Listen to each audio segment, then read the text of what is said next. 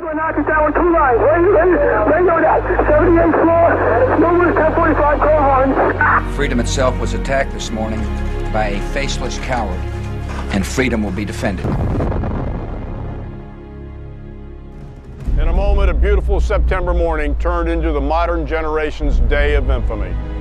And as with Pearl Harbor, a day marred by tragedy also became a day of exceptional heroism and selflessness. Marines were among the first responders when our nation fell under attack on September 11, 2001.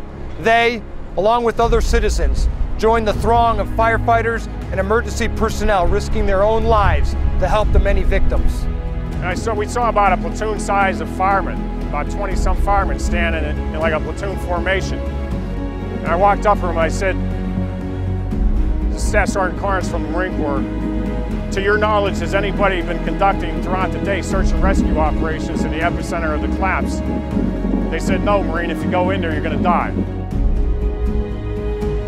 We could see the 16 acres, and there was nobody in there but us. We started yelling out at the top of our lungs, "United States Marines, is anyone here?" We would listen and then proceed about 10 meters and then stop and yell again.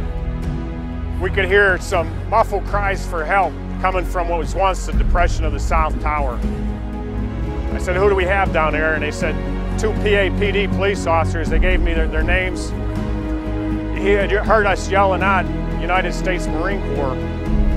And he said to his partner who was trapped with him, Sergeant McLaughlin, he says, "Sarge, the Marines are here.